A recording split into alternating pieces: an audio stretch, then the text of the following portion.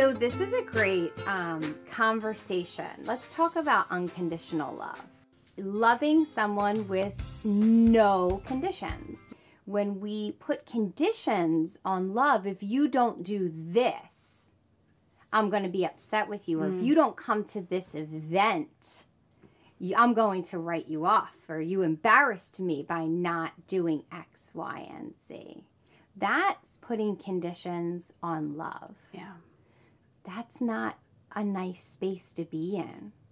And if you're in an environment or a space, whether they are your family, friends, it does not matter. Anything that is a struggle to your mental health, you do not have to do. You do not have to engage in.